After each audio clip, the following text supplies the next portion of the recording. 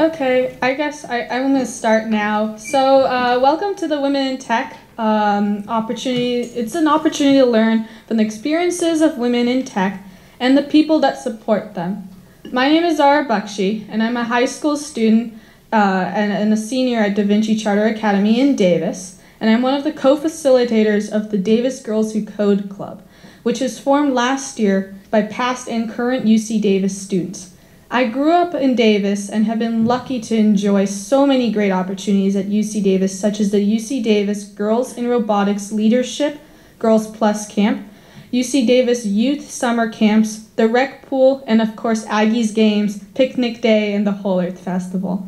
I'm excited to share that 196 people have registered for today's event, 86 adults and 110 children and teens. So first, LeShelle May will speak about her career and experience as a woman in tech. Right after that, at 2 p.m., we will have a panel discussion featuring Amenta, Donna Davies, Sean Glantz, and LeShelle May. The audience is welcome to ask our panelists questions. We will end the program with a reception from 3 to 3:30 with event speakers and the UC Davis Gender, Equity, in IT group, which has several women in IT from UC Davis and UC Davis Health, here to talk to you and to answer your questions. Today's event really took a village to pull off. I'd like to thank UC Davis Health for helping us get this amazing auditorium and for volunteering at the reception. My school, DaVinci Charter Academy, helped spread the word about this event through social media and student district channels. I'd also like to thank Davis Media Access, a local nonprofit community media and technology center. Davis Media Access is filming today's event and will make it available to the Davis Public Access television station, DCTV Channel 15. Davis Media Access is close to my heart. I took their production and animation summer workshops in elementary school, volunteered there junior high and high school, and did a high school production internship there. Davis Media Access also supports and mentors the Davis Teen Animators Club that I have been a part of for the last 4 years. So let me introduce our guest speakers for today. LeShelle May is a computer engineer recognized for her leadership and innovation in development of software and web applications.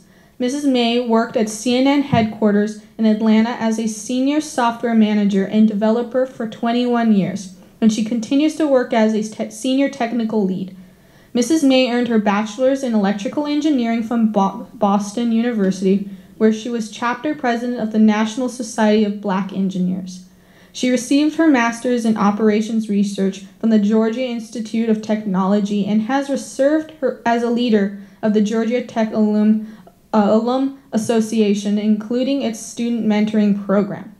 Amenta, who is unfortunately not here right now, she will come soon though, is a professor of computer science and the chair of Department of Computer Science at UC Davis.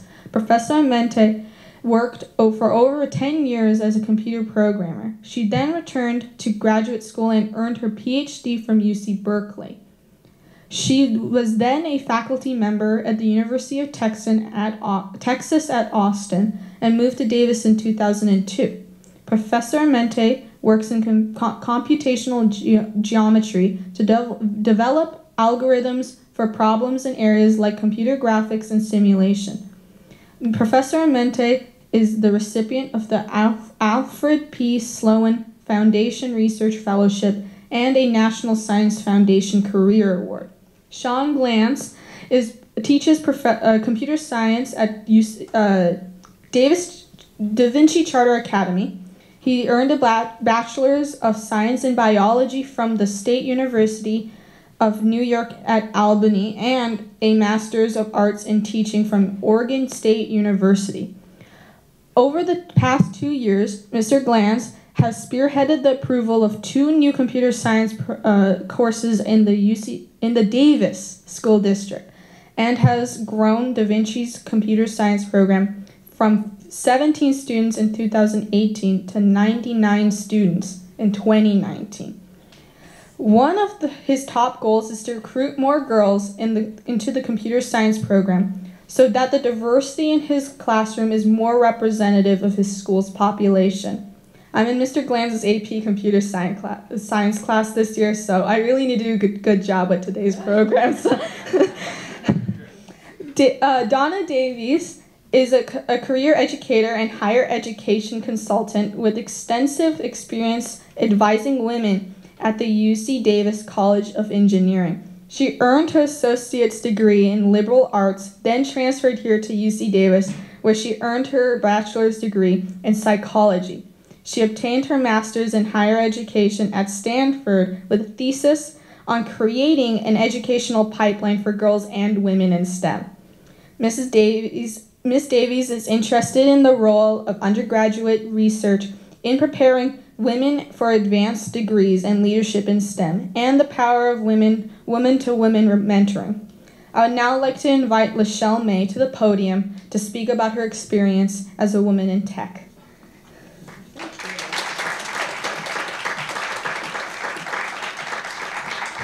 Thank you, Zahra. Is she not the best? I'm so impressed with her.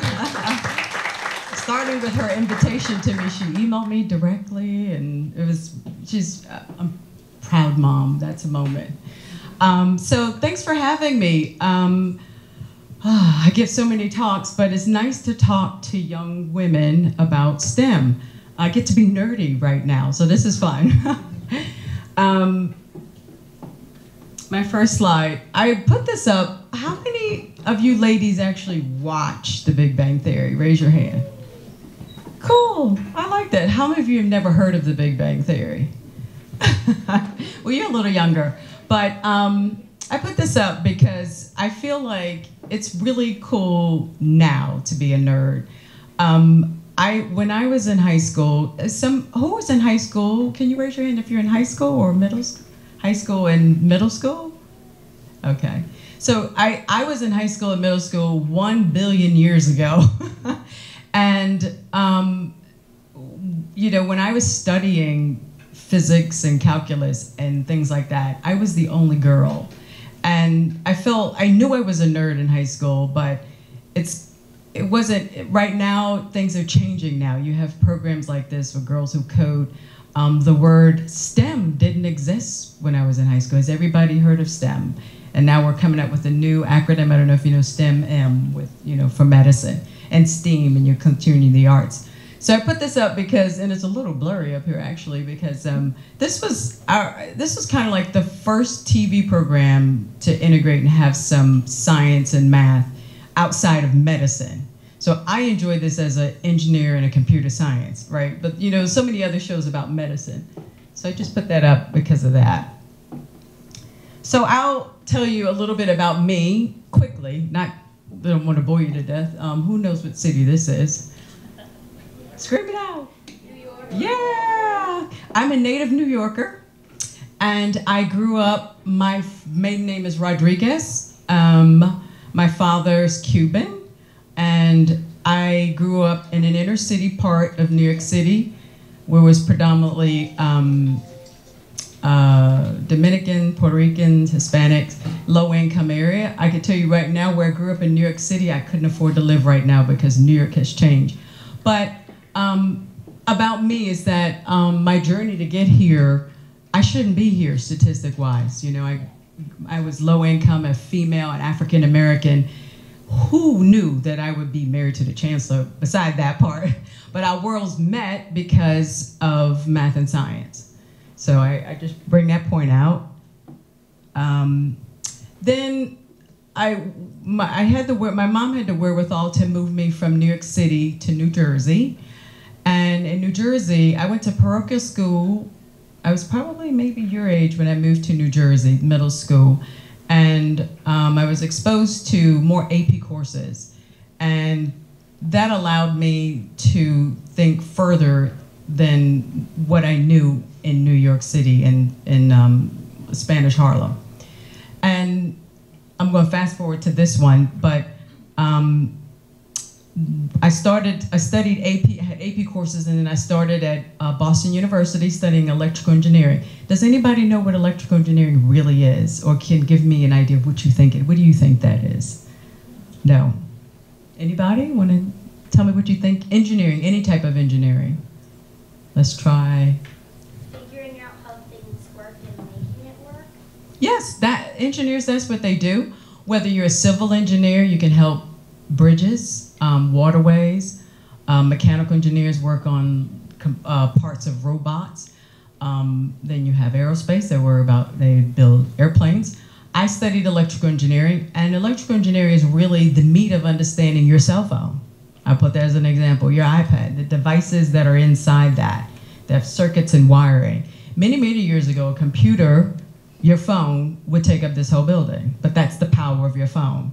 So years ago, I studied electrical engineering, and in order for me as an African-American woman, or woman, just a woman, in a class filled with all males and Asian males, I was the only one. And so the courses are very difficult. When you study engineering and computer science, your courses are not light.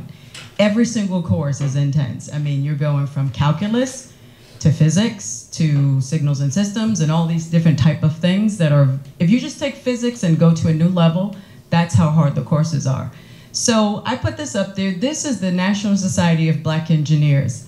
I became a member in college, and that got me through because it was an organization that I could lean on and just have fun with, learn with, study with. And so my advice to you, while you're in high school and then you go to college, join some type of affinity group. There's amounts of research that indicate, you may know more about this, that you will succeed if you join something in college and high school, a band or whatever it is. But mine was this, because we studied together and I had an avenue, and that helped. So this is where I work. Who's never heard of CNN? I wouldn't be surprised if she hadn't. But has everybody here heard of CNN? See? It's a household name, and I've enjoyed my time there. I'll give you a glimpse of my job, so it's not just overwhelming. I won't get into many details so I don't bore you to death.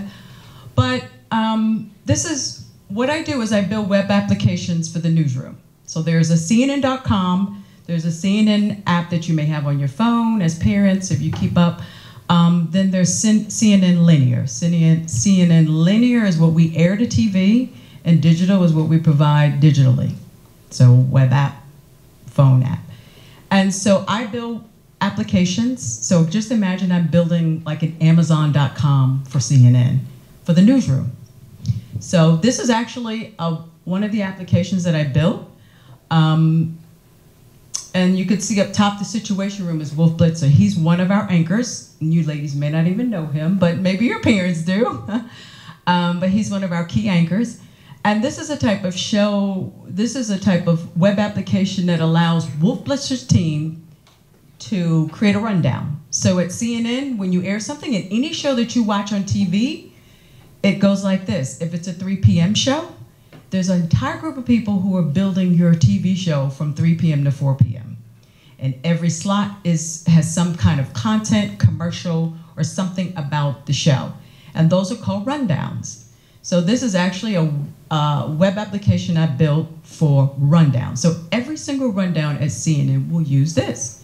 And as you can see, they have an intro show. At this point that I grabbed this, it said Trump assails major parts of Obama's legacy, I don't know. And then commercial break, out of commercial break, show.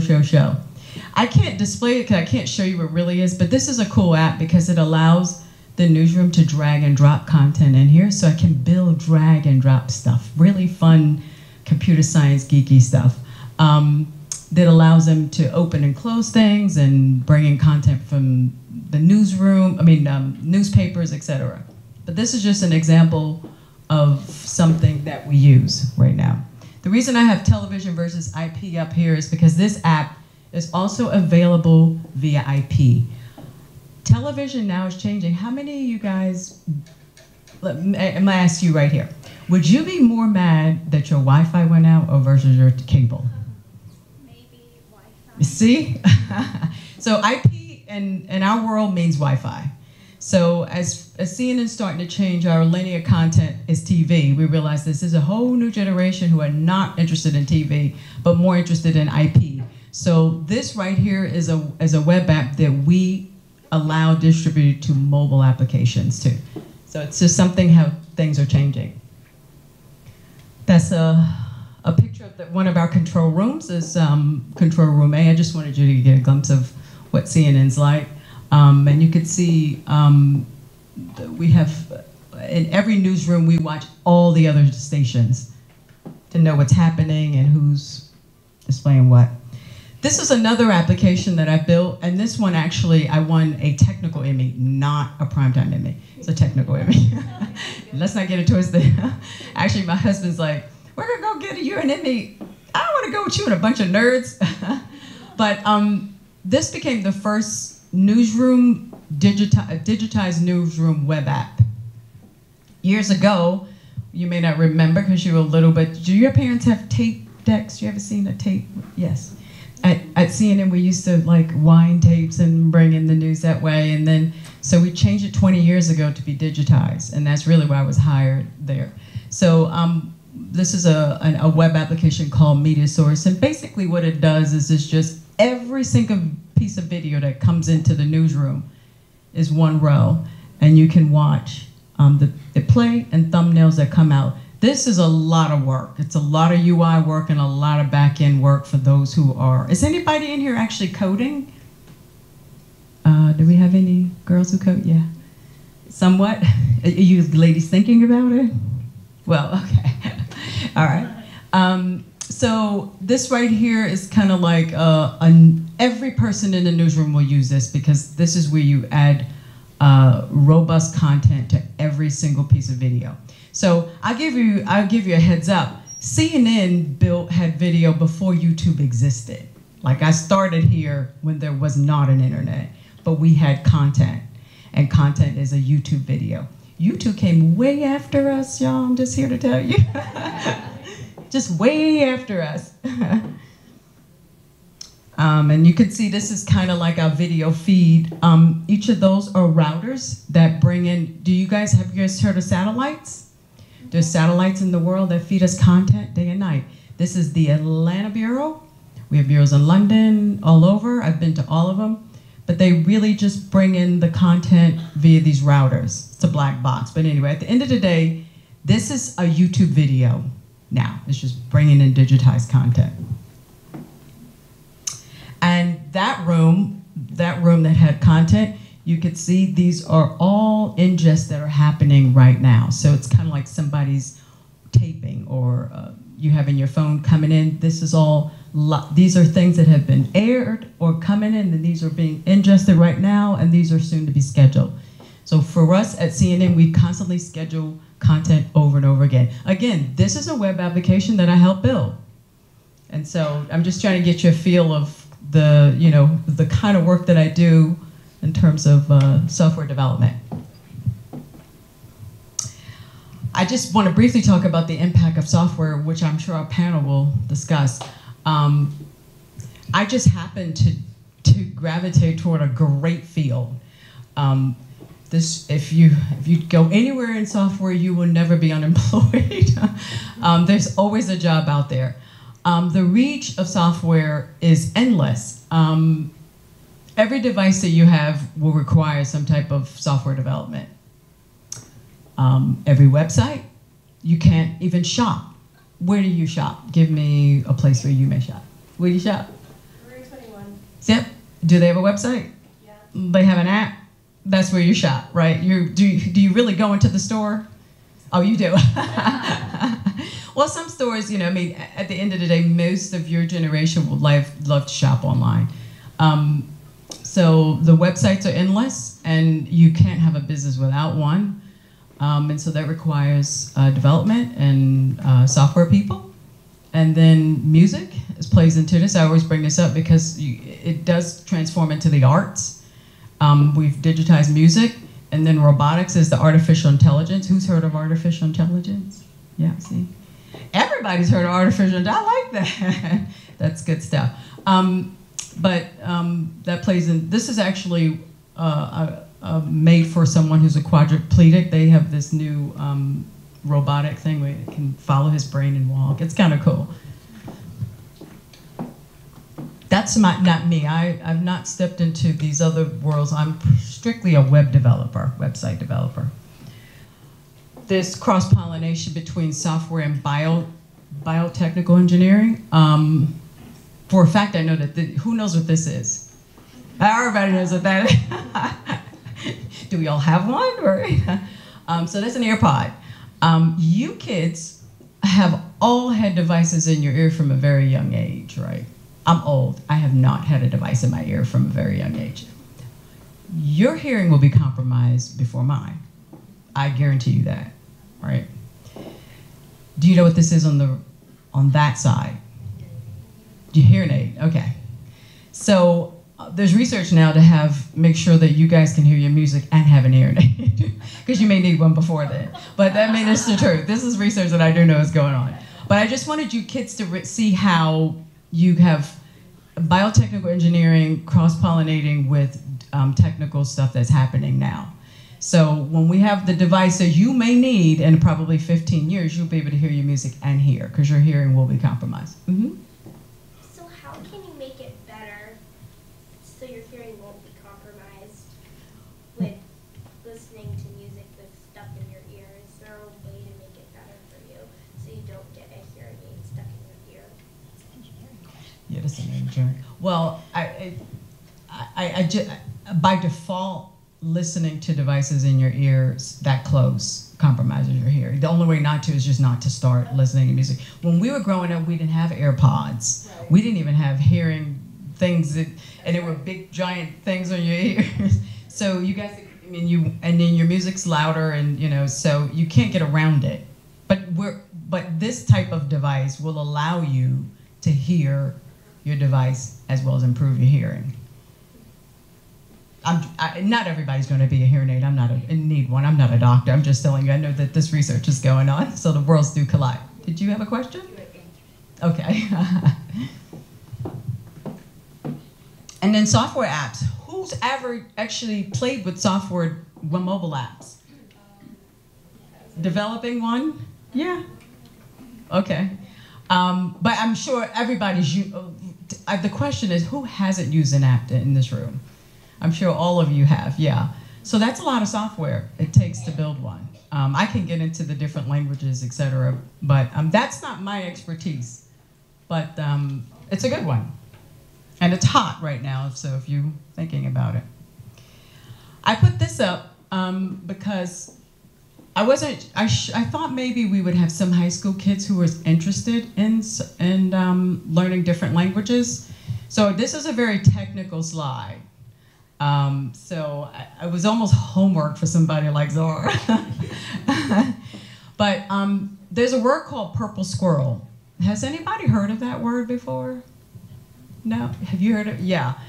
It's, you've heard of it? No. Wait, it's okay. I'll give you an example. Does anybody in here work or have a job? Well, a kid, yeah. So any of the little kids, any teenagers work or have? I had one. What was your job? I babysit kittens. You babysit kittens? Okay. So the idea of a purple squirrel is, I'm gonna see if I can relate it to babysitting kittens. It's actually a list of qualifications for a job that are almost impossible to fill in, that you are just dynamic. So it would be, if I'm looking for someone to babysit my kitten, I wanted them to be 5'2", actually in the 4th grade and have 4 A's and 2 B's, and that they could come to my house and have all these stipulations that you think, really? Who can fill that? But that's kind of what that job description means. And there are a lot of software jobs out there, and software or not software, but they call them a purple squirrel. And I put that up here because I'm going to talk about these 4 things that I think can make, would be the avenue to being a purple squirrel. And a full stack developer for us in the software world is a person who can develop the UI, the fun stuff that you see, and the back end stuff that you see. So again, remind me, who in here has done software, who's in Girls Who Code with you? You, Zahra, and is anybody else here in or in the course? No? Okay.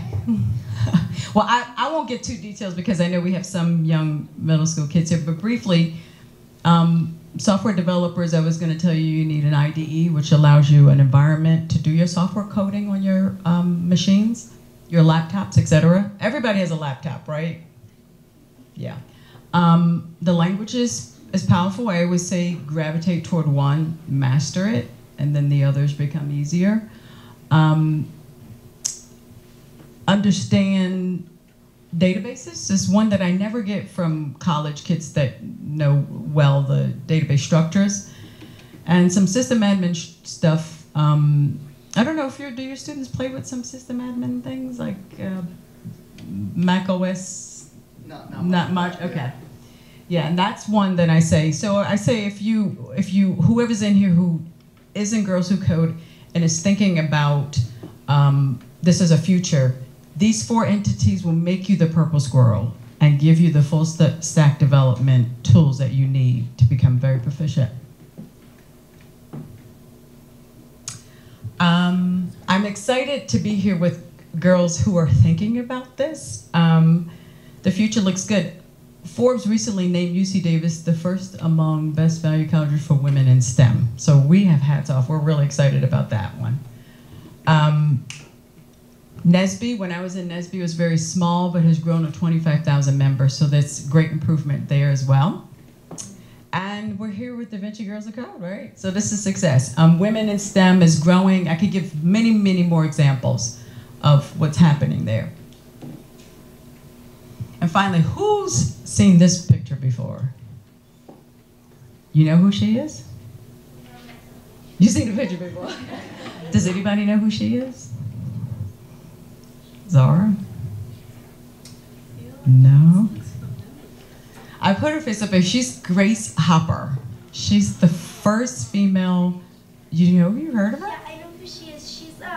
She helped work on like the first computer ever Yes. created, and her inspiration is like from her grandpa who like taught her, and she was in the Coast Guard and Marine. She did Right. a lot of, she was a general too. She worked on the Mark I. She's just a really like influential. Yeah, she developed the first compiler. You're exactly right. Yay, girls! Yeah. So, I'm into with this. This is it. So, any questions? No. Well, you want to open it to the panel, or did you have a question? Well, I just wanted to know for myself, to know who like really influenced you a lot in like getting into STEM. Like, was there someone who just kind of pushed you in that direction?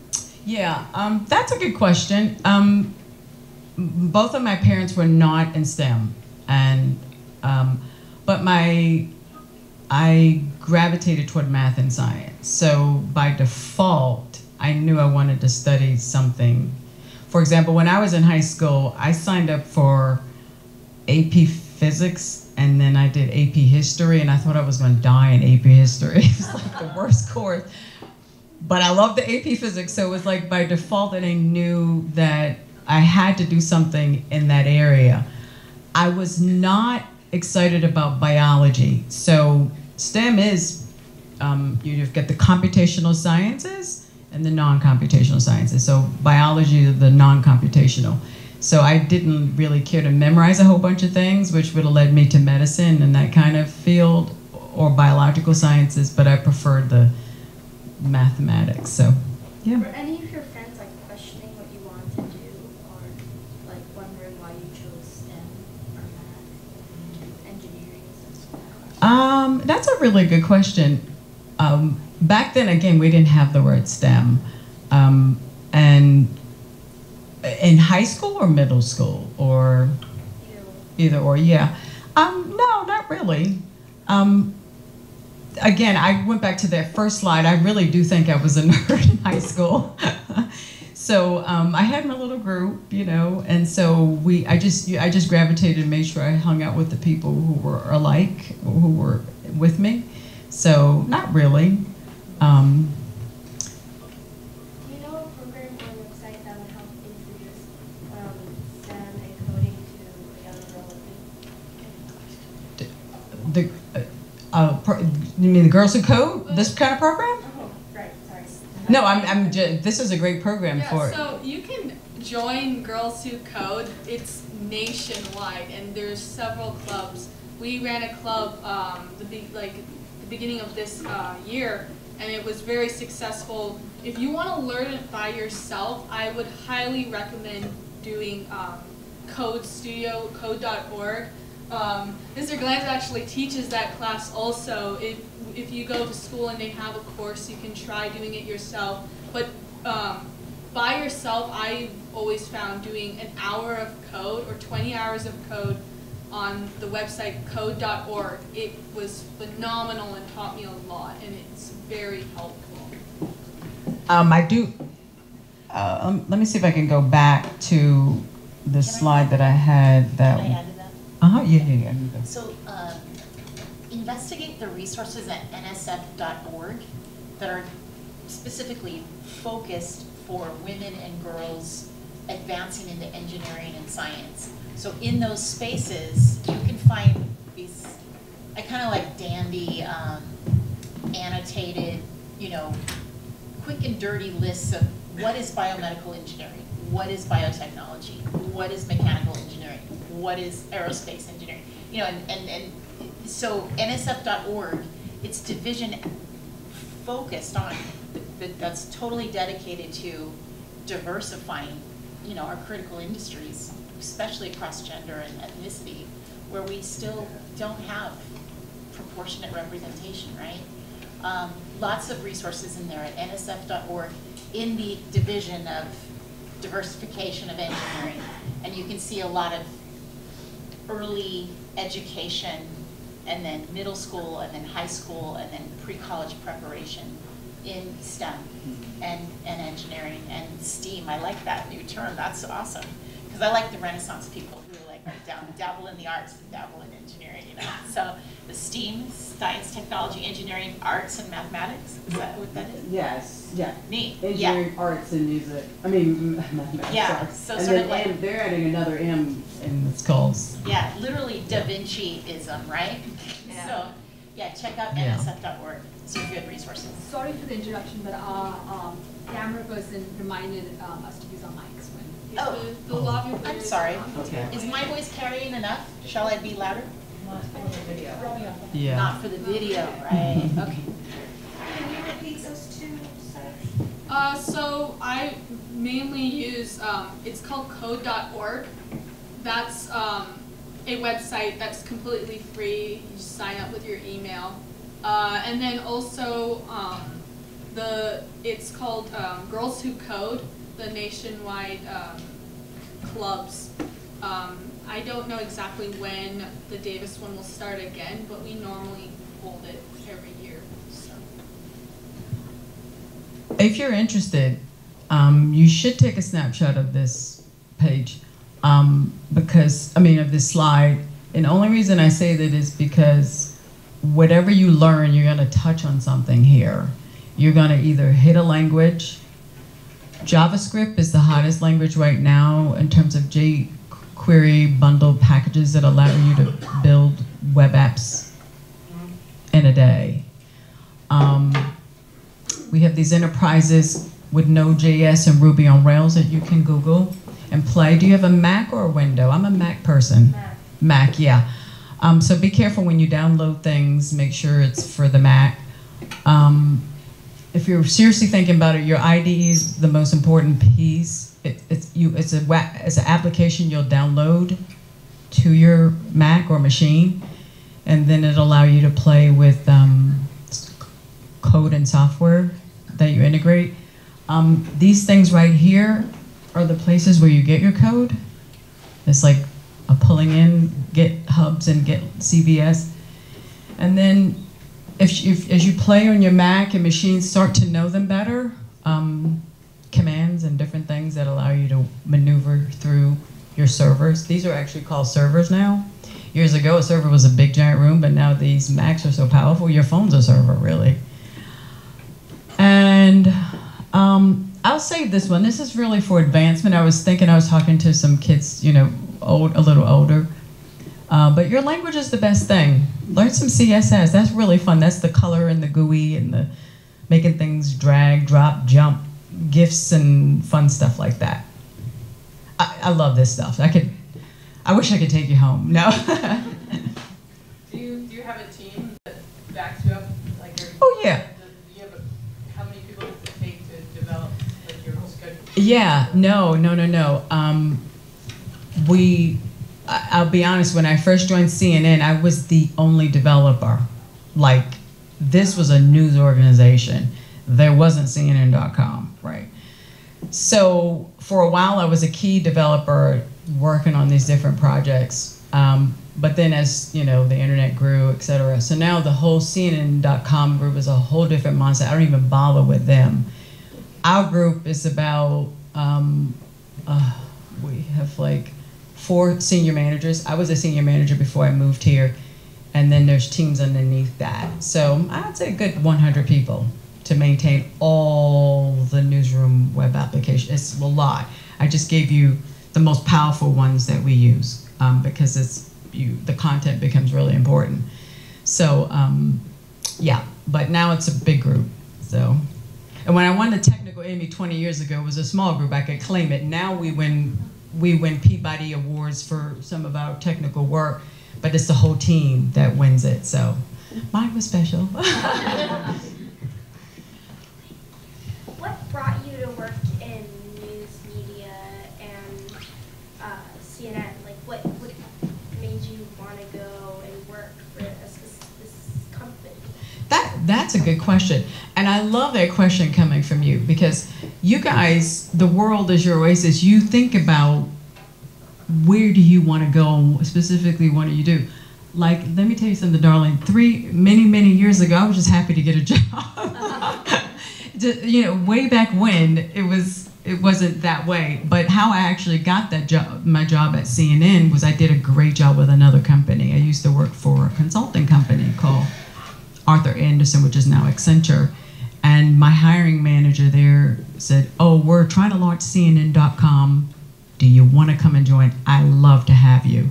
The job was mine. I didn't even apply for it. She just wanted me, and I had a good friend who was my quality assurance. So if you know every website that you play on or mobile app, there is a quality assurance. And you know what, do you have any idea what that person would do? Make sure everything goes as You are good. That's exactly right.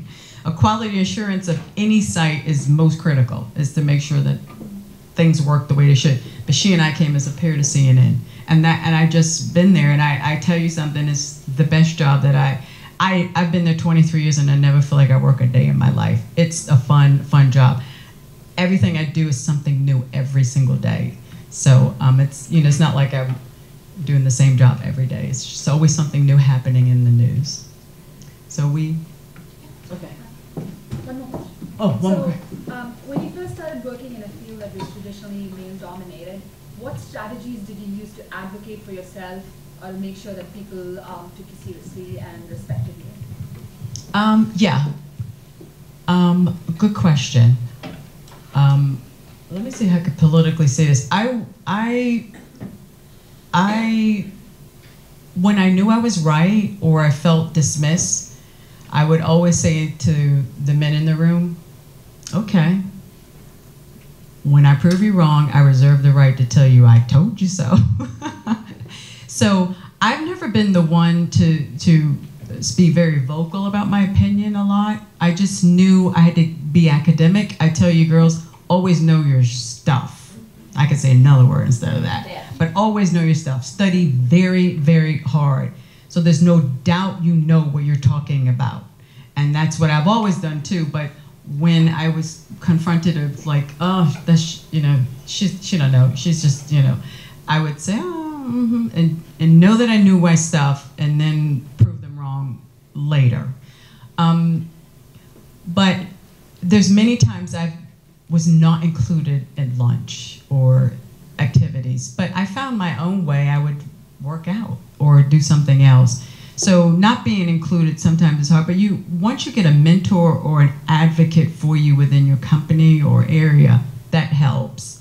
So I had an advocate for me, so that actually a female who was a VP, and that helped me too. I don't know if I answered your question, but yeah. Okay. I have a question for you. You hit upon something that's so significant as far as advocates. I think kids have heard mentors, but advocate, approaching an advocate, how do you develop that kind of relationship? Because even now, at their age, they really need to know how to do that. Yeah. For whatever they do. So can you give some advice on how they can develop advocate relationships? Or what's the difference between a mentor and an advocate? Yeah, yeah. And that's a good question. I think a mentor is somebody who can temporarily help you through something, but an advocate will watch your whole life. I think it's just like a journey, like advocating for you every step along the way. But a mentor could say, hey, I want you to study this or do this. I mean, to me, an advocate is a long journey, somebody, a lifetime friend or a lifetime, and could put a good word for you or help you out in some way. You may know more about the whole advocate. Now, in terms of how you speak for yourself and find one, that's another part that I'm not sure is networking, and networking is a big thing too, and business acumen, and that comes into, are you approachable, and you know, this is almost an adult question. I'm not sure, you know what I mean. I'm not sure how to bring it down to their level, because there's, you know, you guys get a little bit of time to worry about these things. You don't worry about this stuff too soon. Thank you. So if I may, go ahead. Yeah. Here, take this. Oh, okay. Thank you. So that's a great question, and I would say that in the high school setting, in the college setting, women and girls, well, you're all women by the time you're in high school, in my opinion. I mean, you're women, not girls. And I think you have a keen opportunity with the web being what it is, where you can learn about somebody before you approach them, right? So, for example, I would often coach women in the engineering programs here on campus. You know, before you go in and try to talk to a faculty member and say, gee, you know, could I come in and do some research in your lab, or, you know, could I cross some kind of a boundary that wasn't just already available in curricular delivery? I would say, like, you know, go pull 3 of their papers, read their papers. You may not be able to get your head around like every little detail, you know, at your stage in education, but you'll be able to discern kind of the general gist of the paper, the thesis, the methods and the conclusions. And faculty love to talk about their research, right? So if you go in and you appeal to their sensibilities and say something open-ended like, you know, I noticed that you were working in, you know, carbon-based nanotubes to deliver medicine to tumors in the body. Could you tell me more about that? So it's describing and being authentic about your intellectual curiosities, right? And then that leads to opportunities to start talking about your career curiosities. And by the time you are in that lab, maybe under wing of a graduate student, maybe that professor may not have a whole lot of time to directly, intellectually, or scientifically mentor you, but they can be present for you and also deliver an opportunity to their graduate student to really take you under their wing. And ideally, it's a woman or a woman of color who is relatable and connected to you and advocates for you, like you talked about. So mentoring, but also giving that graduate student the opportunity to learn to mentor, because they'll eventually be faculty, right? And we want them to be approachable when that next generation of undergrads or high schoolers approaches and says, gee, you know, can you tell me more about the science that I read that you conduct? So I think that that's one door in, and that's even true in work settings, right? So maybe before approaching somebody who you've noticed up the ranks who is doing something you're interested in or you think might have some merit in advancing you in your career, find out what they've done, you know, just notice, and then connect on that level and be open-ended about it and authentic. You know, I really want to learn more about this. Can you tell me more about this? So, thanks. I hope that was helpful. Yeah. So I will be now starting off the panel, so if all the panelists can come on up. So I'm going to start off by asking a few questions, and then we're going to basically kind of have like a conversation up here. And then when I finish asking my questions, I'd love for all of you to ask your own questions, and I'll give you information. So.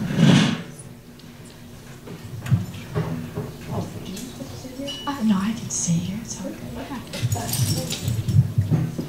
All right. So I would like to ask my first question. My first question is, why should women work in the tech field? Who would like to take that first? I'll go. I'm Nina Amenta. I'm the former chair of the computer science department here at UC Davis, and I also teach the course in web programming. So it's which is a great class. Anyway, I think there's a lot of good reasons why women should go into tech, which is similar to the reasons that men should go into tech, which is, first of all, it's a really interesting field. I mean, you're never bored. There's always new things to learn. There's always puzzles to be solving. You know, yeah, so you know, it's very intellectually stimulating. Also, it pays really well. No, there's no problem with that. You know, I mean, I think since I graduated from college and started working, you know, I felt confident in my financial independence. It's been great. It's very satisfying. And the other thing is that there's a lot of directions that you could go in tech. You know, that you can always, if you change your mind later in your career, you want to do something else, there's a lot of opportunities to move into something slightly different where you're spending more time working with people, or you're spending more time on, you know, a particular problem that you want to solve, or, you know, you just have a lot of freedom. Sure. Yeah, so I think, again, a lot of reasons. I would echo all of those that you had just said. Another thing is, so I think that technology, right, is influencing everything. Our world is so rapidly changing. So we have a lot of new problems in this in our world today, and I think that we are going to need to leverage all of the tools available to address those. And when we have a number of our population that is not engaging in those problems, those are minds and ideas that are not being put forth, right? So I think it's really important when we look at half the world's population being women that we have the whole population engaged in solving the problems of today. That's exactly what I was going to say. Yeah. I would just add one more piece, diversity in mind. It's so well known that when a woman is present in some kind of new, whether it's a new app or whatever, that diversity of mind, the product will prosper. You ladies may know things like, for example, I'll give you an example. When they first invented the airbags, they didn't have a woman. My husband uses this one. We both know this one. When they first invented airbags, you girls would have died if it popped open on you because they didn't have a woman in the research facility trying to figure out, oh, well, the frames are smaller, hello. So you have to have that in the mix as well as minorities too. So, but women is important too. I love all those points about why women should go into the tech industry, and that's okay. So I would like to also open up the question of like what are some of the challenges that women will face when they're so interested in the tech field and the majors that are out there? Sure, I'll go. So, working with mostly high school populations, what I've found as a challenge is, I would say it's not your fault, but the way that our high school system kind of sets you up to go through their checkbox list of high school degree requirements, and then you're suddenly supposedly able to just pick a major, but you haven't had much career exposure to decide, like, well, a major's supposed to map to my eventual career plans. So you're asked kind of an impossible question to answer in an informed way, right? Unless you've spent some time in high school, and maybe even as early as middle school, certainly in elementary school too. Summer camps, but also I think using your network. And now a fifth grader in this room might say, like, network? I don't have a network, I'm only in fifth grade, I'm only 9 or 10 years old. Well, actually you do. So our first networks are who? Our families, our communities, our schools, right? And so one of the challenges that I often see with high schoolers about to sit down and write their college essay is like, well, gosh, I had my nose to the grindstone. I was working really hard. I did really well with my grades. And I jumped through all the hoops they told me to, but I don't really have a lot. I don't think I have a lot to say in this essay because I haven't had, experiences to put my intellectual curiosities to the battle test, like in a summer internship or a science immersion college program. And so I would say the biggest challenge that I could tell you now to try to ward off when you get to that point is create experiences for yourself. Jump in and try things. Use that network. And by that I mean your parents' friends. Every person in this room has a parent who probably has 5 friends at least who kind of cross the disciplines, right? Or the industries that we think about as being sort of common. Engineering and science, medicine, law, education, environmental studies and environmental work, policy.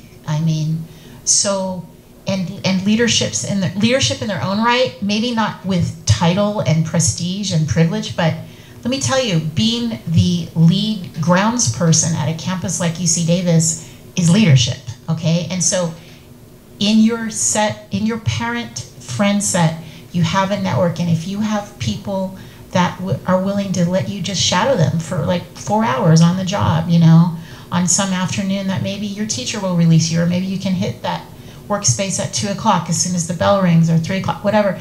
Go and do those things, and doing things when you're young, immersed in things you think you might want to do, and finding out, oh God, I hate this, or I don't like this environment, that's time well spent, right?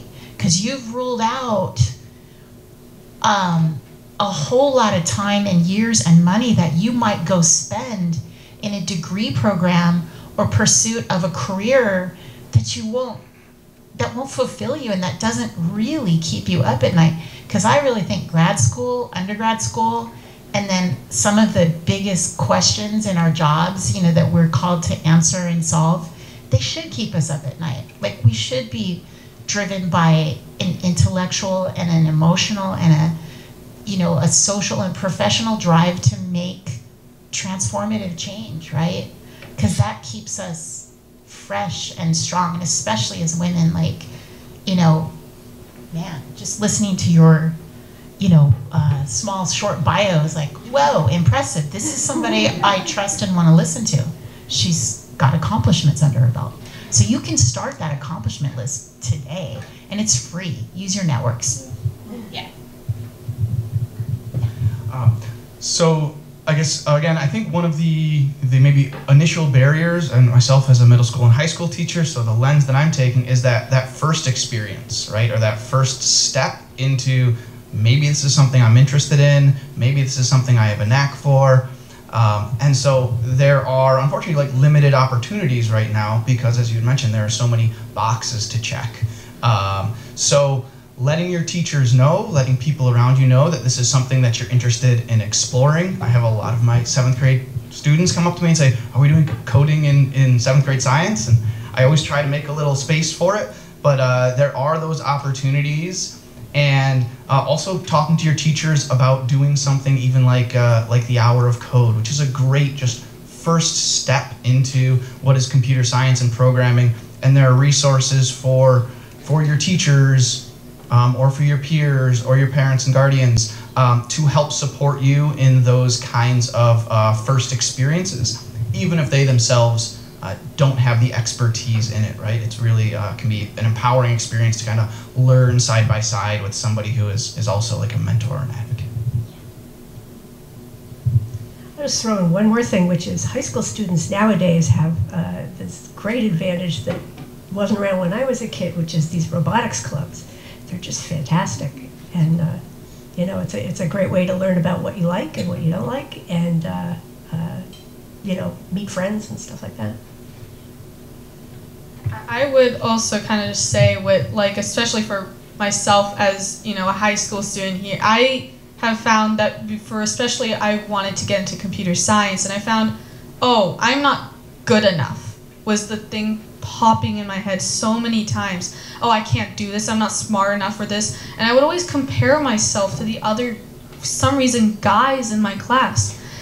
They always were smarter than me in my own head, and I realized with just kind of looking in, I do have the potential, plus also, it's not just about the coding. There's so many passages within computer science, within tech. It's not just the one thing about you have to sit at a computer all day and code. There's so many different aspects, and that's what I love about it. That's why I got back into deciding I want to be a woman in tech. Okay. Okay. So I'm going to ask my next question more. So our question was before kind of just for students. Now I want to think about what are some of the challenges women will face in a tech industry? What are some of those challenges? So I spent several years in industry between when I graduated from college and went on to graduate school. And that was certainly a challenging period where, you know, I was one of very few women in my lab. There was, you know, people would have posters of naked women in their offices and stuff that like nowadays would never be allowed.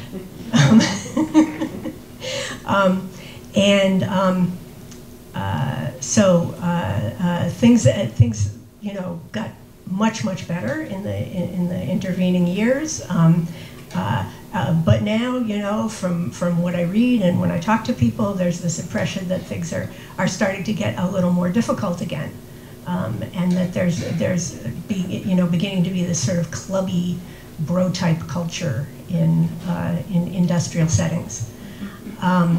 So I think it's certainly challenging, and I think one of the things that was positive about it for me was that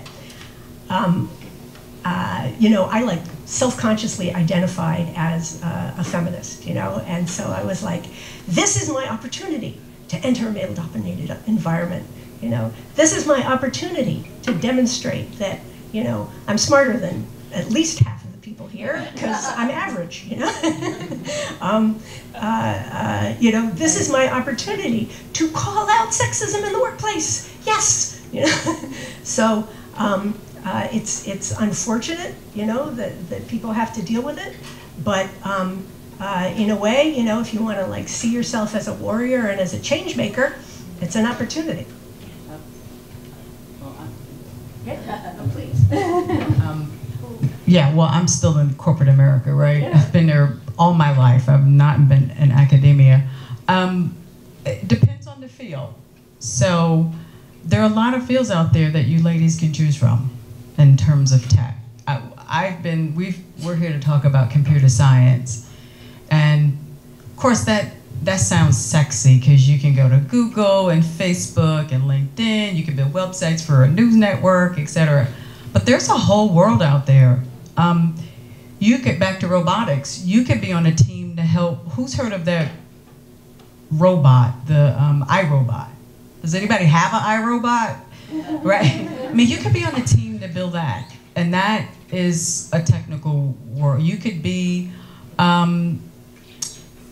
help building airplanes. What about the 5 ladies who just flew to the NASA?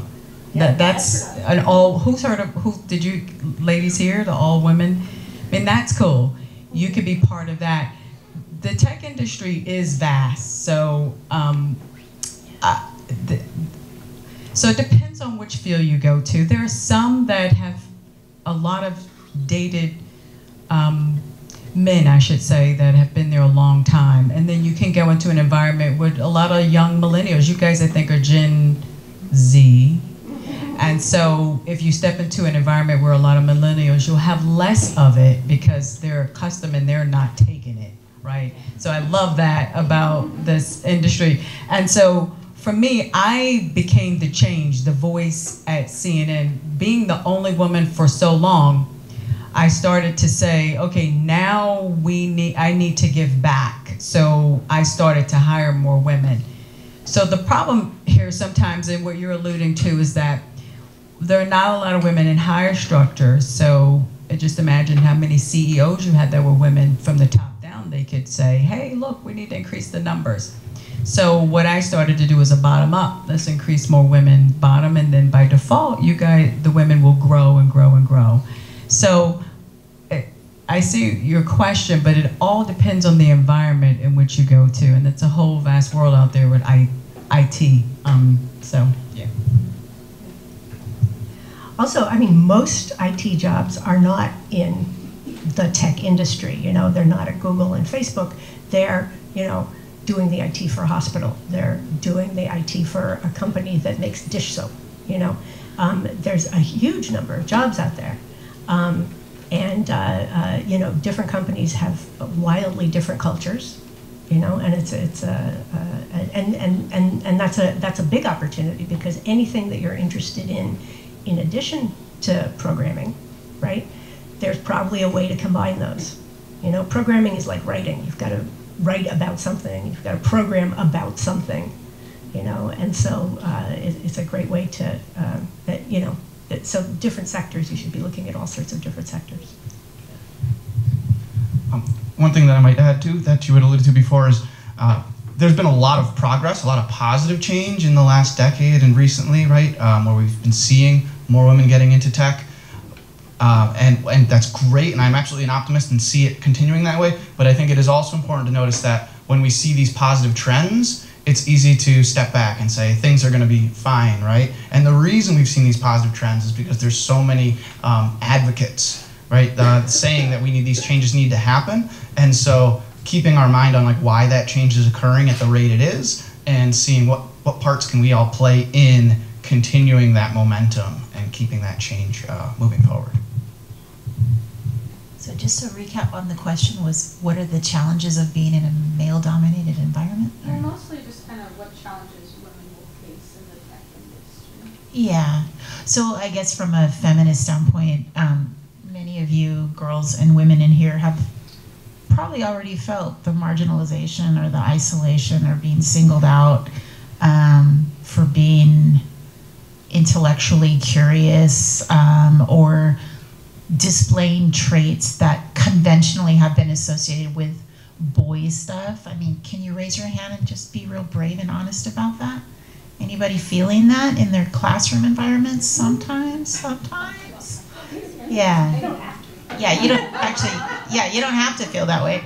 But, so I think like, so as a woman who's a member of another proud minority group, right? I'm a woman with a disability, right?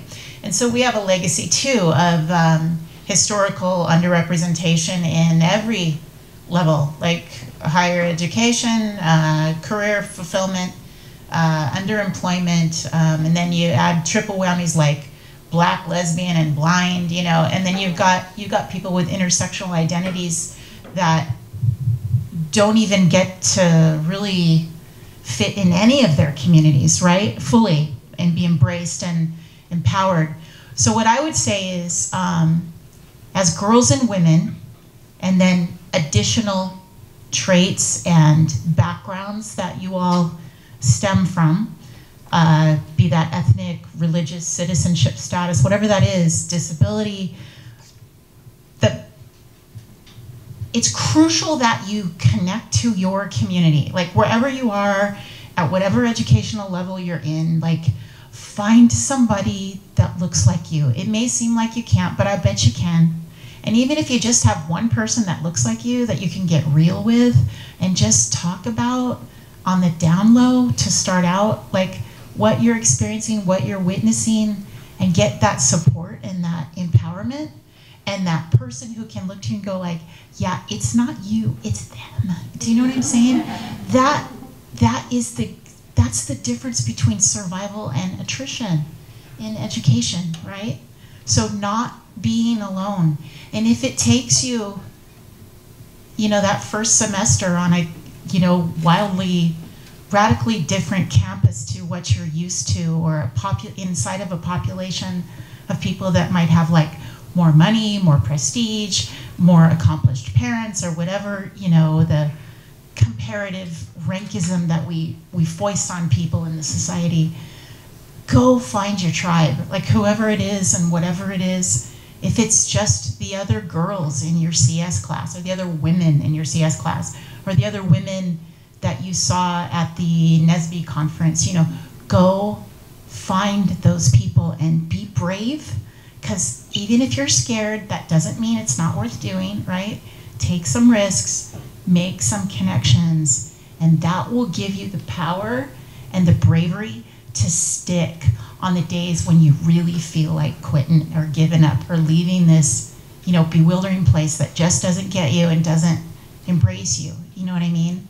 And yeah, that's what I would say. Like that's how we meet the challenge of sexism or any kind of like racial or social marginalization, is go find our people and like connect to them, help them out on the days when they're struggling, and lean on them when the days when you are. Okay? Yeah.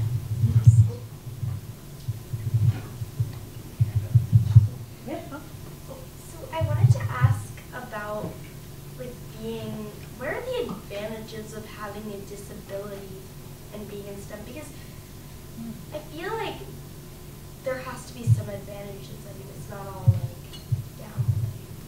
Yeah. Oh, that's a great question. I often don't get a positive, you know, what's the positive light? Like, so advantages. Well, I would say this, as a white woman with a disability, having a disability and being called to consistently kind of fight for my spot and my space, like from an architectural standpoint, right? Like this world still isn't anywhere near how accessible it needs to be to integrate women like me. But let's also talk about other disability identities, ADD, ADHD, people with quiet and silent chronic illness, blindness, other mobility impairments, the gamut, hearing impairment. So that's a diverse group in and of itself, right? And so I would say that belonging to this, I'll call it a proud and struggling minority group, because I'm politically active. I'm always fighting for people like me to be treated equally and fairly, right?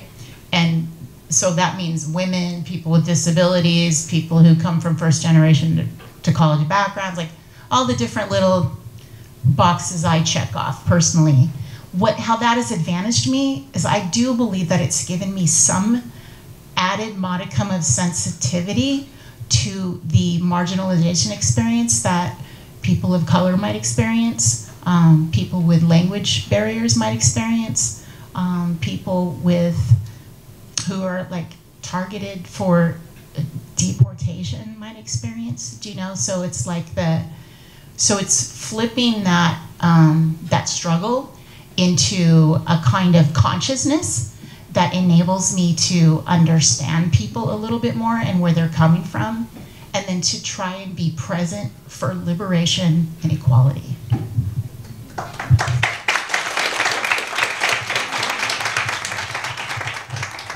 So I'd like to ask my next question, which is how can we effectively increase diversity in tech fields?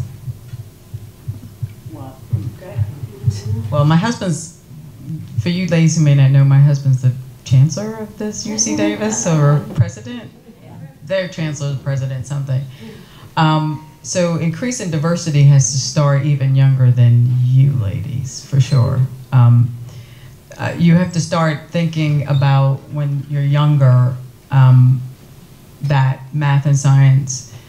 He and I always say, you know, people would say, oh, I'm not good at math and science. Well, you can't, how is that said? And that used to be said a lot. And, oh, you can't say, I'm not good at English.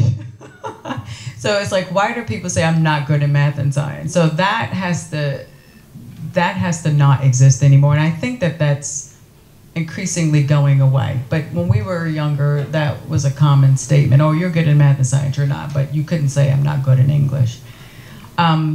So increasing diversity has to start younger in these programs. So what's great is that you guys have Girls Who Code, you've got STEM programs. This gets younger people thinking about STEM, and not just necessarily IT, but medicine, like your mom. That's important too, because we need you in the biological sciences as well, you know. The programs help too, but also it's important to the high school. You guys are, you know, we need you to like encourage all the girls to apply. I've seen so many girls in high school who were in AP biology and AP calculus, and then they're like, oh, I want to do something completely different. It's like, what? You got the skill set. I mean, you do have to follow your passion and love what you're doing, but if you're gifted in that area, it becomes that much easier. I never work a day in my life because I'm doing something I love, and it comes natural.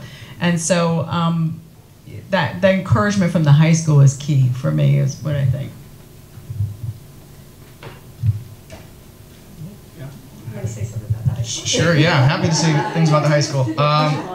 Yeah, no, with the high school and the junior high, getting students, getting girls interested in tech early, right? And not having to, you know, I don't expect that every student in my computer science class is going to go on to become a computer scientist. Would love that, but you know, the real reality is, as long as they've got some grounding, some background in how computers, how technology works, and some confidence in their ability to solve a problem that comes up in technology, or to teach themselves a new skill that's needed for whatever they need to do.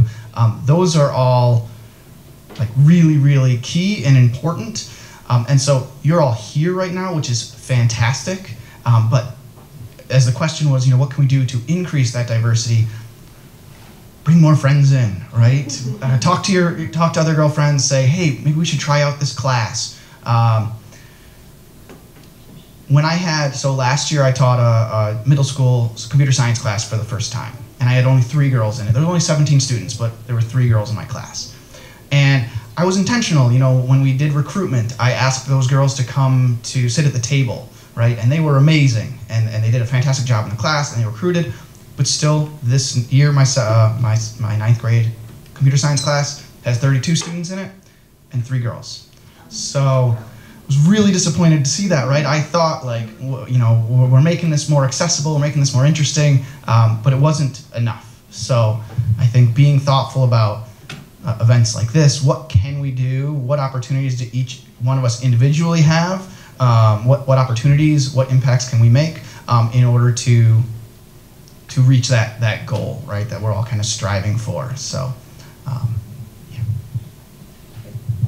So, one thing that you know is important for me as like sort of part of the institution now is, and has also been like really important for me personally, is that there's a lot of second chances also. It's not like you have to decide at the age of 11 that you are going to be, you know, a tech giant or a computer programmer or whatever. you know, you're going to change your mind. Most people change their minds a lot over the course of their career, right? And in terms of, you know, improving diversity in industry and at the university and everywhere else, it's important for the people who are running those institutions to make it easy for people to change their minds, right? You don't have to come in to college as a CS major, but there should be an opportunity for you to get enough programming courses that if you want to get a tech job when you graduate, you're going to be able to do that. The way I got into graduate school in computer science was that I had been working in industry for several years, but my undergraduate degree was in something else entirely. And there was this program that was designed exactly for people like me. They were like, you know, we want people who majored in something else, have experience in industry, and want to go to graduate school in computer science. I was like, yes, yes, that would be me. And they just sort of funneled me right into good graduate schools. So second chances, yeah, ways to give people second chances. I always think that, especially what Mr. Glantz was saying, is that letting your friends know that you're interested in this, saying, oh, I took this computer science class, I loved it. You should try and join it with me, because you tend to want to have your friends around you. And so if I tell my friends, oh, you should take this class with me, I'll have my friends over, and we're also making more women in that field interested. And so if you tell your friends, I'm taking this, I love it, you should try and maybe give it a shot. Or you get yourself, for me, I got involved in the community. I started co-facilitating 3rd to 5th grade girls. This is what I love. This is what, why don't you try it out? You start when you grow older, or even now, tell the younger generations, this is what you can do. Then they'll decide, this is really influential, I should try. And so just start at an age, just pinpoint someone and say, you should try, you have potential. So, yeah. Okay. So another question I have here is, what is something interesting about you that cannot be learned through your resume?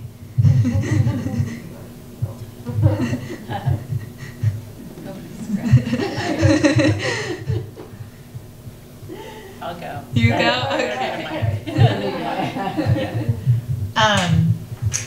I was once saved from a bear by a calico cat.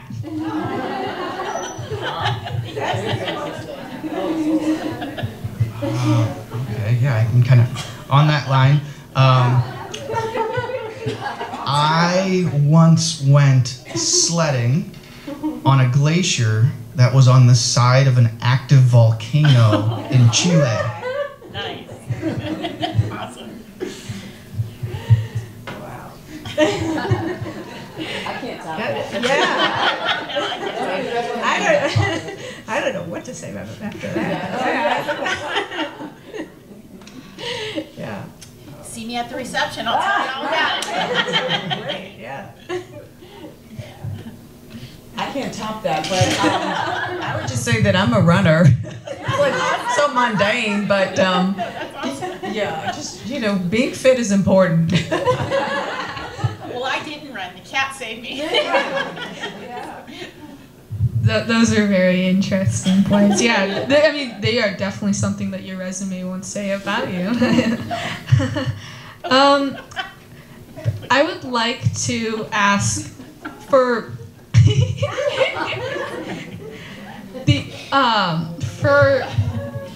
for the students here. I want to hear kind of, what was your favorite class in high school or even college that just kind of maybe drove you either to your profession or maybe had nothing to do with your profession at all? Yeah. So I mentioned that I majored in something else. What I majored in was classical civilization, which is like Greece and Rome. It was kind of like, you know, majoring in Lord of the Rings or something. You know, I was a real fantasy-oriented kid. So that was great, you know, and I had you know, fascinating classes in that. You know, I had that, like, you know, I remember like one class about the letters of St. Paul. I mean, I'm Jewish, I'm not even Christian, you know, but it was just fascinating, you know, because you like think of these things as like letters that somebody actually sent, you know. There was a person who wrote this. What were they thinking? What were the people receiving it thinking? You know, it was really interesting. So there's a ton of interesting stuff out there. There really is. So when I was in high school, I had kind of known that I was going to be going down the STEM. I was really interested in that, so in career-wise, and as you had mentioned, right, once you're in university studying a STEM field, it's real busy. You get a lot of courses, a lot of challenging courses. So when I was in high school, I chose to take every culinary course that was offered at the high school. I really like to eat. My parents were wonderful, but cooking was not really their forte, and some of my friends' parents were like fantastic cooks. So I knew that was a skill that I wanted for myself, and it ended up not only paying off for being able to cook for myself, but throughout college, actually high school and college, and then even for a little while before I went back to grad school, I worked in restaurants. So I was able to always get jobs wherever I was living as a line cook. Met some fantastic, really interesting people in those careers, and it was just one of those things where, like, as you said, kind of there's opportunities for second chances. I was in the food and beverage industry and thinking maybe this is actually a career. I said, no, I don't think so. I'm going to go pursue education. But having those skills and things like that and that experiences has definitely been wonderful. So yeah, definitely my favorite classes were my cooking classes. So my favorite class came way after my baccalaureate degree at the Davis Center, you know, this community college extension from Los Rios. They have this wonderful community college satellite out here on the west side in the village. And it was ancient art history. And I mean, of all things, because I had a psych background and, you know, more counseling, human services, but literally the ancient art history, it exposed me to like the architecture of ancient Egypt, right? And some of the incredible engineering solutions that the ancient Romans and the ancient Greeks, and even let's go over to, you know, Mesoamerica. At the same time, in parallel, you had Incan, well, former pre-Incan civilizations who were creating puquios. So puquio is like it's an aqueduct, right? It brings water to the surface. But these people were in the Nazca Desert, which is still the most arid region on Earth. And these people literally had designed aqueducts that could bring water to the surface, grow enough food for their massive civilizations. These things still work today. I mean, most of the Caesarean aqueducts can't claim that. These things still work today. And so I became really interested in technology, essentially, but technology is created by the ancients. And I started to feel a little disgruntled about how it is that, you know, modern engineering believes that it leans on only Greek and Roman, for the most part, Western European and, well, Greek and Roman origins, but we have a lot of incredible technological history in other populations and civilizations that have been kind of systematically by curriculum left out. And I'm really interested in bringing those technologies back. And I still to this day can never understand why Egyptology is a British discipline. Like, it's almost like they grabbed Egypt and they're like, oh yeah, but Egypt, that's not Africa. No, that's Africa. Do you know what I'm saying? So that kind of stuff is interesting to me, and that really kind of jazzed up my counseling that I provided in the engineering field. So then working with students from, you know, some of these backgrounds, it was like, hey, did you know that, you know, 10 generations ago, like, the people were making these very, very advanced technologies, astronomy, astronomical inventions, and all kinds of mathematical solutions to the natural world around us that that now we're asked, and I think that we should embrace and give credit where credit's due for. Yeah. You wouldn't pass this mic. Well, I'm sorry. My favorite class was calculus, math, calculus, math, calculus, math. I mean, when I was in college, I was like, okay, I know I'm getting an A in calculus all through college, all through high school. That was my easy A. That was my easy A. English was horrible. I actually took Shakespeare to avoid writing papers. So, but I mean, yeah, math is no doubt. All right. So, what is something that's most important in your life, and what drives you? That's my next. Well, no doubt, a daughter like you. I have 2 daughters, and this young lady is amazing. You know, the moms here, there's no doubt, right? Your girls, your kids are the most important thing that drives you, and that's why your moms brought you here today. Am I right? They want you to learn a little bit. Yeah, so at the top of my list would be a young lady like you. My 2 daughters, they are my joy. That's why I do all that we do. And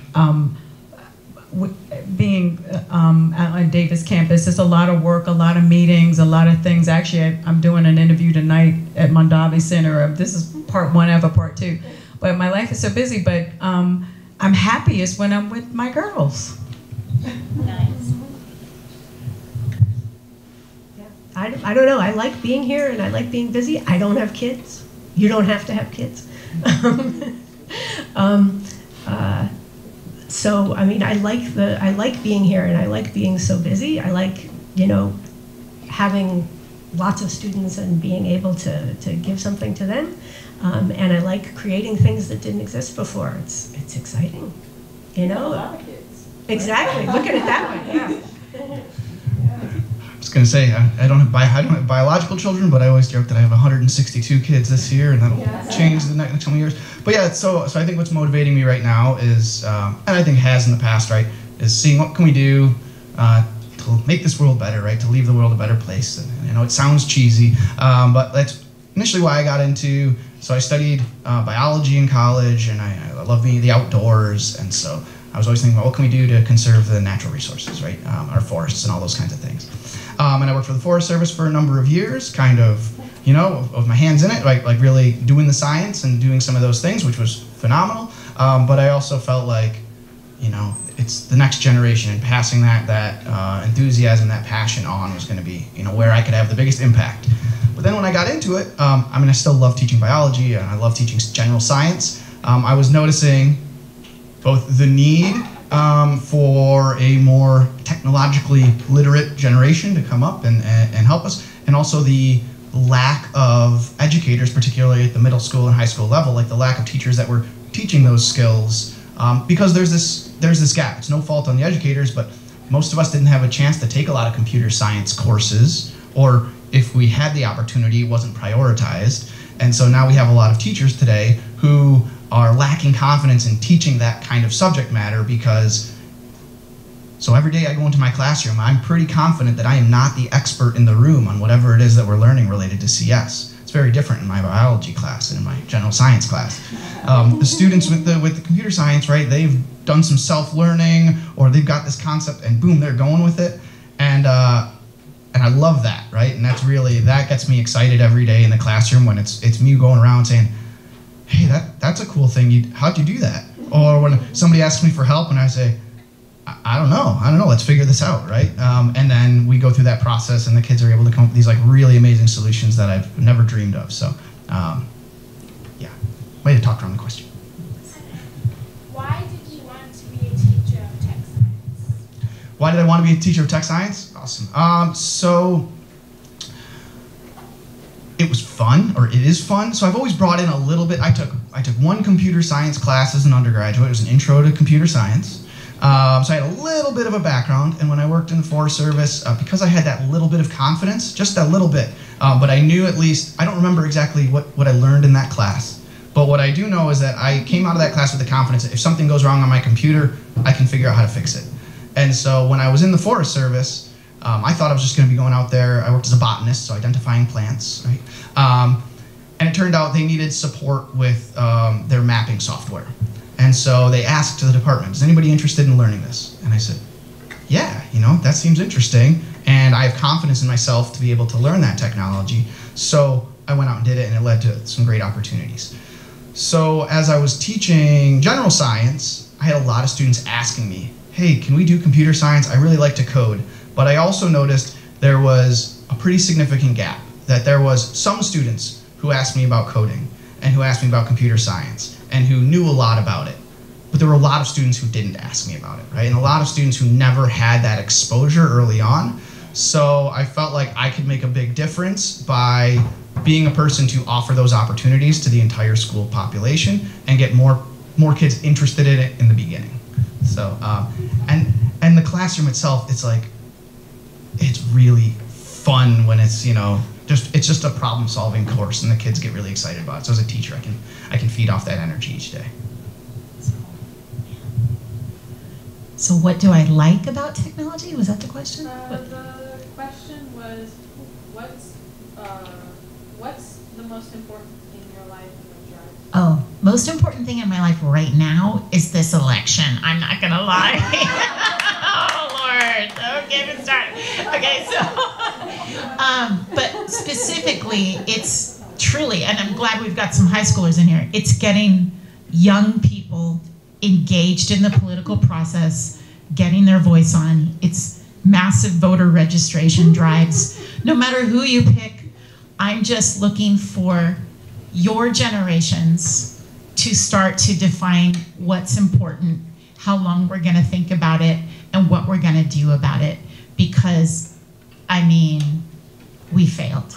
I'm gonna be true. You all will be inheriting this planet, which is skating on thin ice, right? Y'all see it, right? You all will be inheriting this globally tense set of conflicts that we, our generations, have created or maybe not done enough to solve and fix and prepare a way for you all to thrive. And so, I mean, this is where engineering and technology comes in, right? So what I invite you to think about, you know, for the rest of your primary and secondary schooling, and then as you pick a major and go off to college, and I know you all will, I don't think it's a question of if, it's going to be when and where. Y'all should. Is you don't have to necessarily know what you're passionate about. And so sometimes when I'm coaching pre-college students, I don't lead with that question, or if I do and it's falling flat, because who knows what they're passionate about at 16? They may not know yet. I say something like, well, what outrages you? You're looking around this world. I know you see stuff in this world that you're not satisfied with, or that might give you some fear about the future. These are also good points of departure, things you're passionate about and things that outrage you, that you're not satisfied with, that you can leverage the blessings of a higher education to make impact and change. You know what I mean?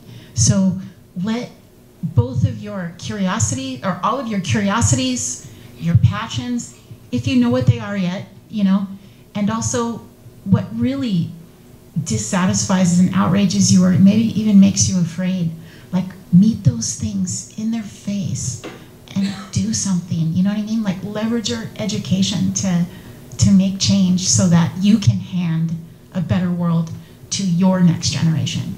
All right? Thanks.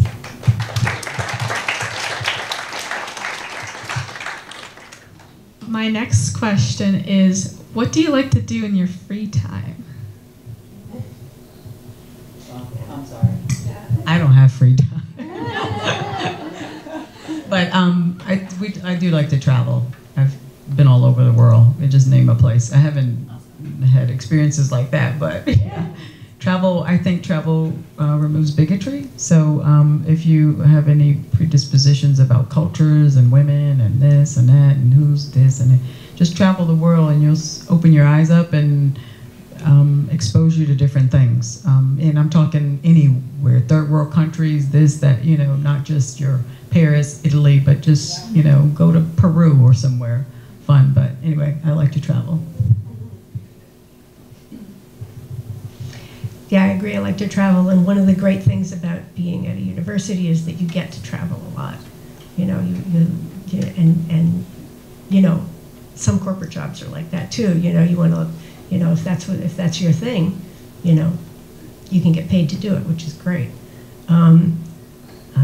Yeah, I think other than that, I'm mostly kind of a homebody person. I cook for my husband and my mom, and I like to work in the yard and stuff like that. I'm not, you know, I mean, I do sports things because it's important. Like, you know, it is important to be fit. It's true. Yeah. So free time, I guess I'd say an outdoors enthusiast. Snowboarding is my biggest thing in the wintertime, and hiking and camping is my go-to in the summer. So I spend a lot of time up in the hills, up in the Sierras, whenever I get a chance.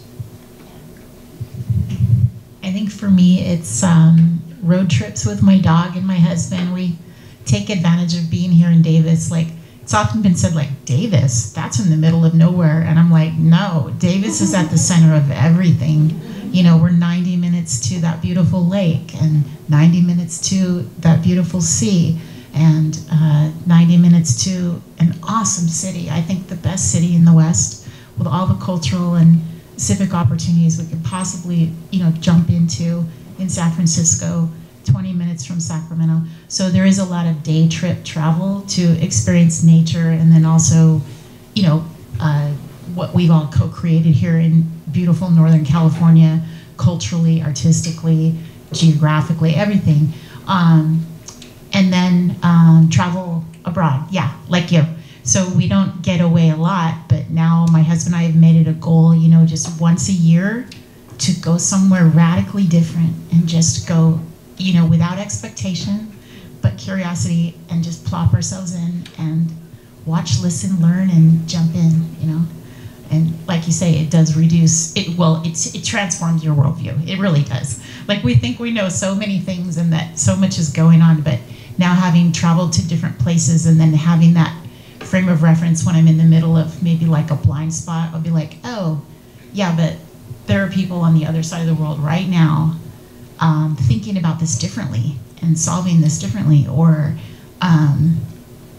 you know, yeah, I just love the concept of like all the places that I've ventured to, like they still exist and they're like a breath away if I'm feeling bored or uninspired by what the present moment holds. Like, oh yeah, but there's Lake McDonald up in Glacier National Park, and then I start thinking about it and my heart starts beating. It's so great. So I would say, like, travel, try to get around, try to go do and see things so that you have that, just that experience set. Yeah. I'll actually add one more thing too, and that is just in general in my free time, like learning new things. So taking whatever opportunities. So I read a lot of books and go down weird rabbit holes. I listen to a lot of podcasts now because it's just a great way to like consume information, right? And like learning different things, whether they're related to my current field or just something that I'm interested in. So. I also love to travel. It's just something that for me, when I travel somewhere, find somewhere, like when I went to Ireland, I shadowed I basically interviewed a director for a movie, Cartoon Saloon. She was directing such a beautiful, well-made film called The Breadwinner.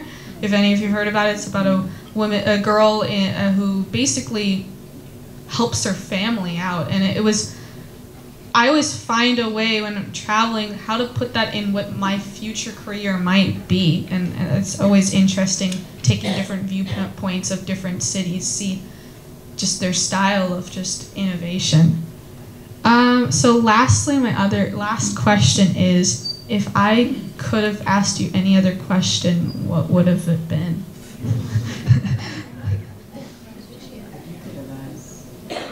Yeah, if I could have asked you any question, what would it be? And then after that, they will ask you any questions too.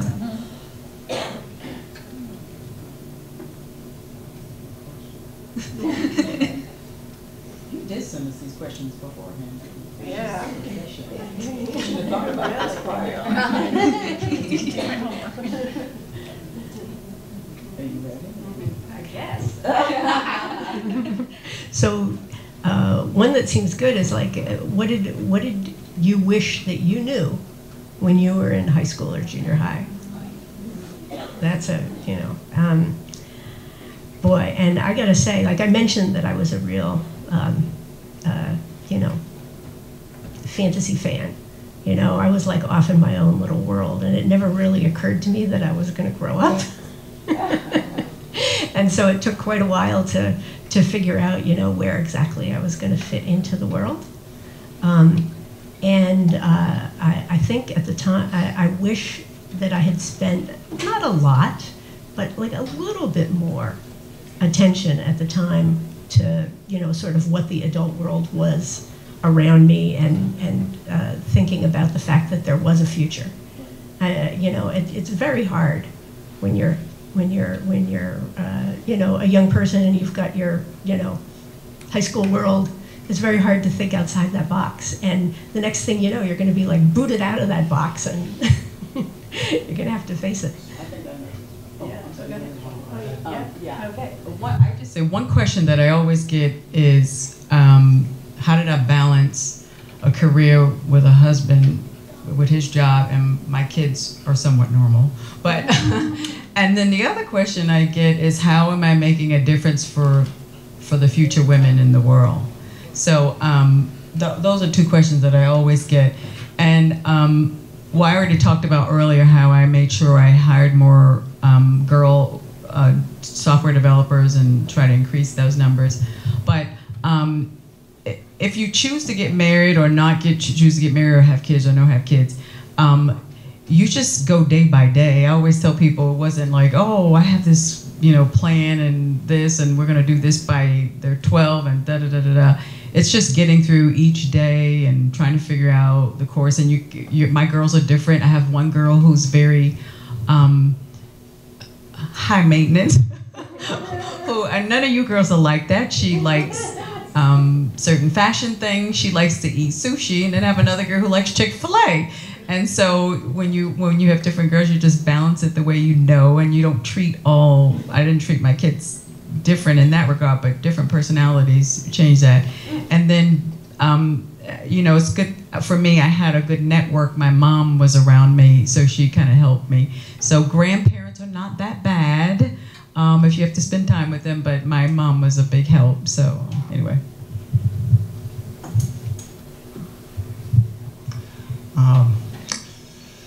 I guess one thing that I don't even know how the question would be framed, but one thing that I think would be cool to share. So I have 3 younger sisters, and 2 of them have had a career change. And both of them have gone from, one was a social worker, the other one studied linguistics, and both of them have changed careers and are now in tech and like doing really, really well and loving it. So my youngest sister, who I still call my baby sister, she's 22 now, but she was 12 years younger. So she was the one who studied linguistics in Buffalo and took one programming class in order to study whatever she was studying in her field, and was like, wow, like this is just like solving puzzles all day. And I think she's got that feeling of never feels like she works a day in her life. And right out of college, she was hired by the city. She works in City Hall now. She makes more than all of her older siblings, with her 4-year degree. And they're just like really happy with it. My other sister, after she had her second child, was like, I need more flexibility in my life. She worked as a social worker for a school district in inner city St. Louis. And so she's like, I love this job. I'm super passionate about it, but I need to have more time with my kids. And she went to one of those coding boot camps. So she did it online as she was working, developed some skills, and now she's got job offers rolling in that are gonna allow her opportunities to work from home some days and just have more flexibility. So yeah, I don't know what the question was that would have brought that out, but my little sisters are awesome and kind of just examples of like women in tech and that idea of, I guess, in their middle school and their high school years, they would have never thought of themselves in the roles that they currently find themselves now, but that there are those opportunities. Can I just throw one more thing in there? Calculus. I mean, it's tempting not to take it, but the fact is that, it the fact is, it opens up a lot of doors for you. So even though, you know, in your high school mindset, you know, the importance of calculus is really not clear, it opens up a lot of doors further on, and so it's good to take it. Absolutely. And I will say, though, to add to that too, though, you've got to learn to walk before you run. So if you go and look at a calculus textbook, or you think about that and it's not quite there yet, don't think because you don't get calculus today that you can't get into these STEM careers, right? Like, so that idea, right?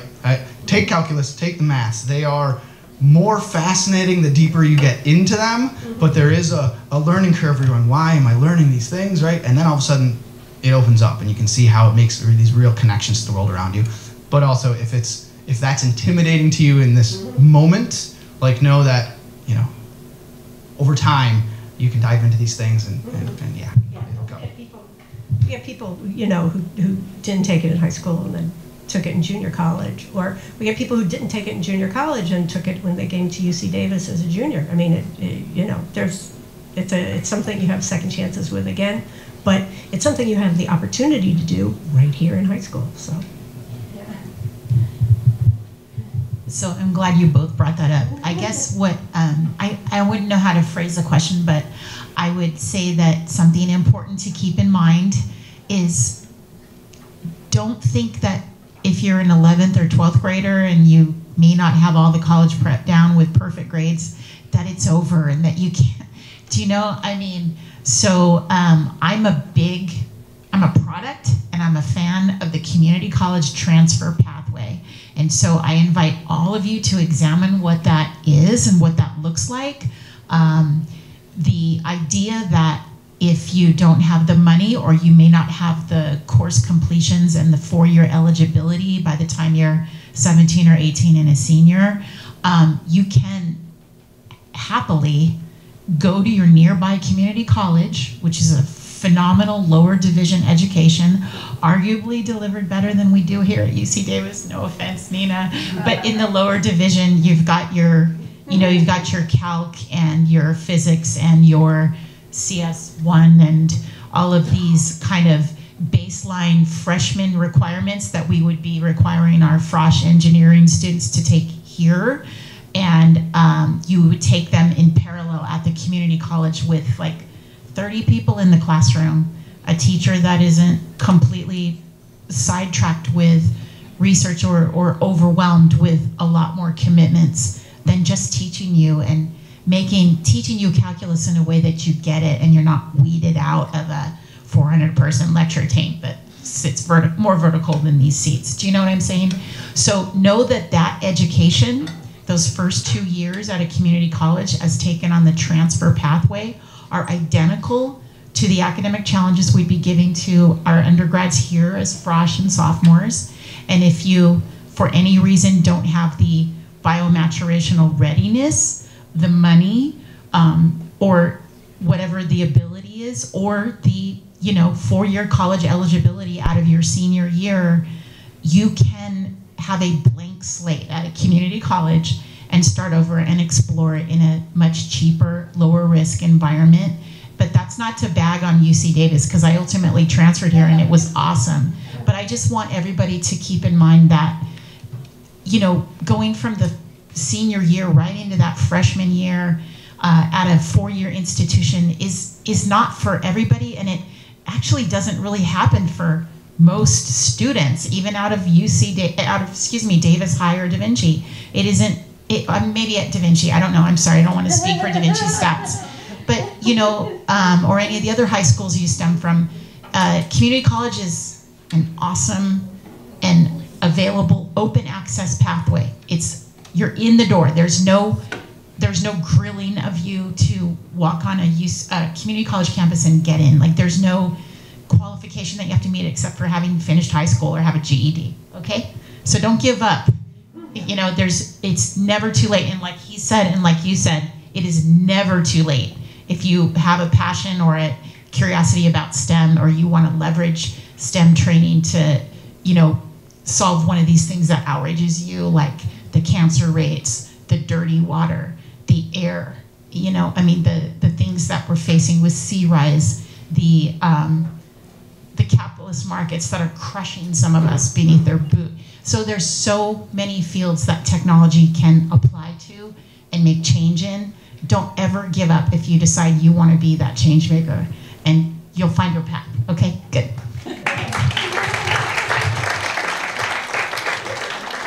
All right, so I just want to know if there's any quick additional questions. We're getting close to 3, so is there any really quick questions anyone has? Otherwise, I will move on to our next segment.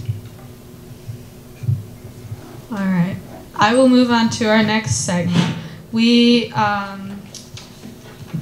So I'd like to thank all of you for speaking over here. It was really insightful, and it was a really awesome experience. And I would also want to thank all of you for your attention and participation. That was really lovely. So we will be heading outdoors shortly on the patio in front of this building for reception. In addition to today's speakers, we have 4 women from the UC Davis Gender Equity in IT group who will be available for you to talk during the reception. So could they please stand up and say hi when I call out their names? Kira Dunn. Kira Dunn? Okay. Okay. Puneet Gill. Puneet is a master's in computer science from Sac State and works on electronic medical records at UC Davis Health. Yana Chernak-Filkov. Yana works in information technology applications at UC Davis Health. Amy Slavish. Amy works in computer and network management on the UC Davis Health's electronic health records and billing team. So I hope I've learned a lot today from amazing speakers, and I hope you guys did too. And so we can all head outside now for the concluding part of this event. Thank you.